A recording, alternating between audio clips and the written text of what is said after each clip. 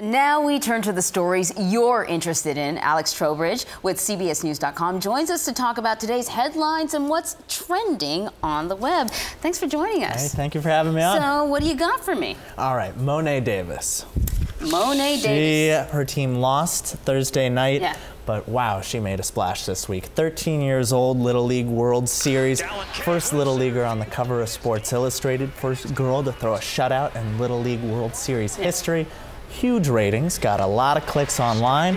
On our Facebook page, we posted a quote from her. It got a lot of likes. She said, throwing 70 miles an hour, that's throwing like a girl. I love it. I love it. I think my favorite sign in the stands was "Show me the money." Oh yeah, right? Because I've never seen so many people at a little league game at all. Yeah, people were very excited about her. And here's a kicker: it's not even her favorite sport. Her dream is to play basketball for UConn. Oh my goodness, more talent in her little finger than I've ever had in my life for any sport. She's amazing. I don't know if you were challenged this week, the ALS Ice Bucket Challenge that has saturated everybody's Facebook page. My friends know better than to challenge me. I understand you were challenged. My friends don't. Yeah. I got challenged, I got wet. So did a lot of people. George W. Bush, a lot of celebrities took the challenge to raise money, raise awareness to fight this disease, ALS. And turns out that it is raising a lot of big money. $41.8 million as of Thursday. Compare that with $2 million this time last year, so something's working. You know, we've seen a lot of things go viral, but this is really something special. What do you think it is, Alex? What's the combination that made this take off? Well, it's visual, it's simple, but you can get creative with it. People had their gimmicks, they could play around with it, and you pass it on. You have to leverage your social network, and then you tap a friend on the shoulder and say, it's time for you to get wet. And I thought, you know, it turns something that's sort of bad about our activity on Facebook into something good, in that we love to watch embarrassing videos of other people. Like, that's one of the things that drives the internet, you know, but here we can laugh at other people, but it's still all good. You know, something great is coming out of it. Exactly, yeah. So there's this solar plant, and it is generating a lot of power in the Mojave Desert. Generates enough power for 140,000 homes. Here's the problem. It also generates a lot of heat. And the birds that are flying over the solar plant are igniting in midair. And not just a couple. It's actually so bad that they have a term for it. They call them streamers. Because? Federal investigate, well, they are flying over and leaving like a trail, catching fire. Wow. Yeah. And federal investigators recorded something like 1 every 2 minutes.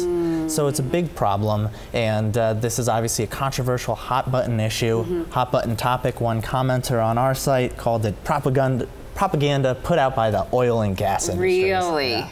So, there's always somebody who's suspicious out there, but it sounds like a pretty serious problem. But I do have some good news. Okay, please, make me smile. Honesty is on the rise. Really? Yes. The beverage company, Honest Tea, did this kind of non-scientific survey. They had these unmanned kiosks where they offered their beverage, said just pay $1, and it was on the honor system. So people had to just leave money. Exactly. Okay. And through this, they found out that honesty is actually on the rise. This year, 95% of America is honest. Compare that with 92% last year. That is very refreshing. As refreshing as the tea, I'm sure. The most honest place? Yes. Honolulu.